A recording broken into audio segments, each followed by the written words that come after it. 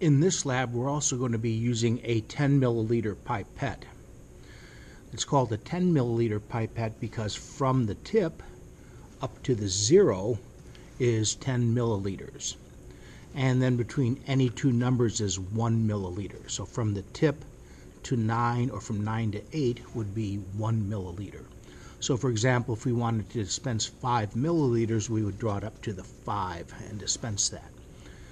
Also with the 10 mil pipette, we use the green fillers as opposed to the blue fillers that we use with a 1 milliliter pipette.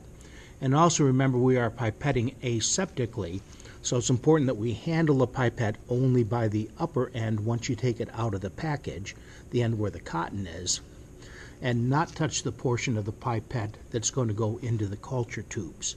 So remember, once you take the pipette out, don't handle the bottom portion or touch it. Don't lay it down on the bench top. We need to keep it sterile.